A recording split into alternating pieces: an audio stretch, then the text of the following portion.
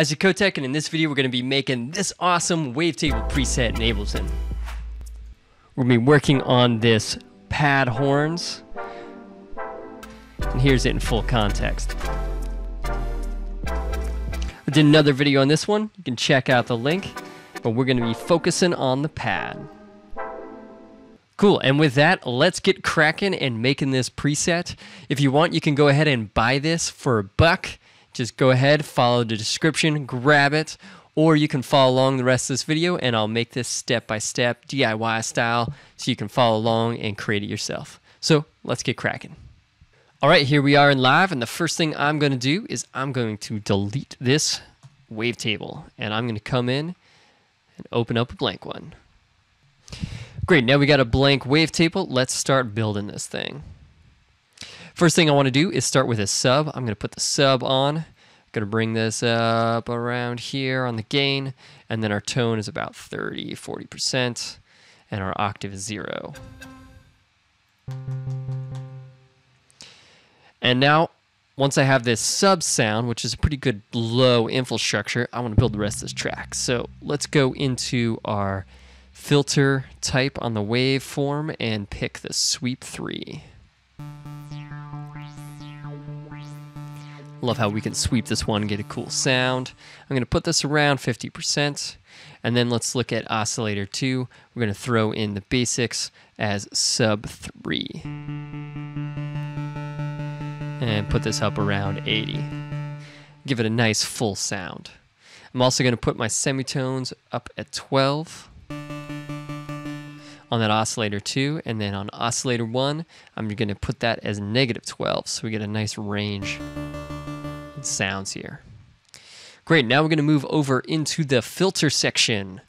First thing I'm going to do is put on this to MS2 filter type, bring down 1 into really, really low. We're going to go like 26 around there, and then the resonator we're going to bring up. I'm going to drive the crap out of it.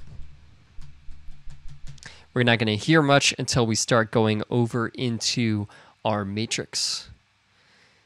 And on our matrix with the filter, what we want to do is set that to 77 or around there.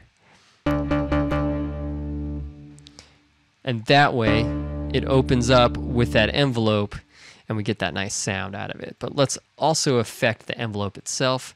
Looking at that, we want a slower attack. Give that nice kind of relaxed kind of opening. And I'm going to set this up to 14 seconds. 14.4.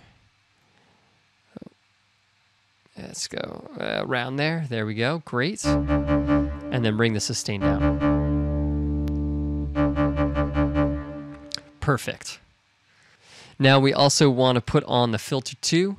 I'm going to set this frequency to much higher, there we go, about 150 kilohertz, and the resonance up around 57. Now you notice we don't even see this, right? Well, the idea is this, number 1, is filtering, and we still have 2 happening all the time. Great, now let's look at our amp source so we can get a nice kind of movement here. I'm going to make it a little bit more curved by taking that dot, moving that up. I'm going to have my attack at around 70. There we go. My decay, I want around 600 milliseconds. I'm just going to write that in, 600. And then we want our sustain at -6 and a shorter release time. Perfect. Now the last thing we want to do is start playing with this matrix a bit to get it exactly the way we want. And I'm going to put my wave 1 position a little bit here on envelope 2. So you can see it moves that position a little bit at the beginning. And then we're going to move our filter 1 frequency is already set to around 75. I'm going to change my global mod to the amp. Put that up around 70. And that's just changing the overall amount of all these different effects and matrix things that are happening on here with the filters. And lastly, I want to change my LFO1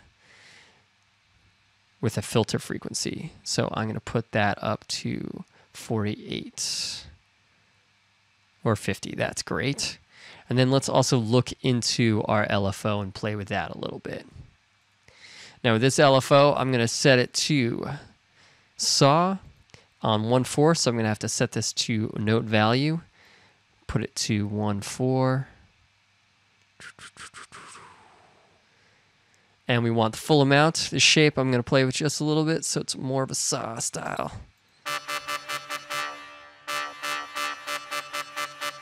And that just gives it a little bit more edge. So here's it all the way down. Turn that up. Got a nice edge added to it. And a big change as well is we're going to put on the classic with 7 voices. And we're going to set that amount to 80. Bam. Just opens up and gives it a lot bigger sound. And also lower that volume a little bit, so it fits a little bit better in my track. And then looking here back at the matrix, I'm actually going to change a few more things, like I'm going to change the LFO1 rate. So I'm going to grab that rate, see that here, and I'm going to connect that to my envelope. So we have that cool effect where the rate is changing. Now the sound is pretty close, but there's one thing missing, which is I forgot to change that filter. And then change the amount.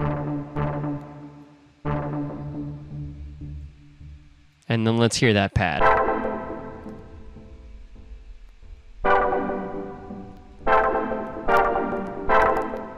And in context.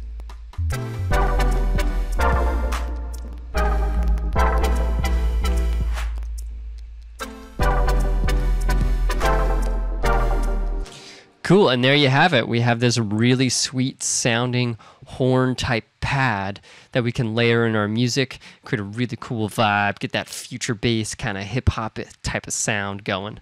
So there you go, that is that horn pad preset we put together in Wavetable, inspired by Flume and a bunch of other artists that make that sweet future bass lush sound. You can follow along, build it yourself, or you can download it for $1 by following the link in the description. Or you can grab the massive Future Bass preset library. It's a bunch of different Wavetable presets to give you that nice, lush sound that you find in Future Bass. Some of that more chill, strange vibes coming off of like future R&B, stuff like that. Make sure you subscribe so you can see a constant flow of videos of Wavetable presets and learn a whole bunch about synthesis along the way. So subscribe and more coming at you.